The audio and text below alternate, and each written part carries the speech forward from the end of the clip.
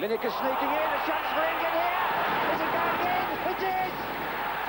And Gary Lineker has put England in front. With the celebrations going on all over the pitch, Waddle and Gascoigne doing a little dance out of your picture. But it's the predatory instincts of Gary Lineker that get England off to a flying start, with Chris Waddle on the right wing, providing the ball in, beautifully delivered. Lineker chested it past the goalkeeper, ran on and just stabbed it over the line, pursued by two Irish defenders. A wonderful start for England. Kevin Sheedy's equaliser spoiled the revenge, but a goalless draw with Holland and victory over Egypt meant that England finished top of Group F and could pack their bags for the next stage of the competition in Bologna.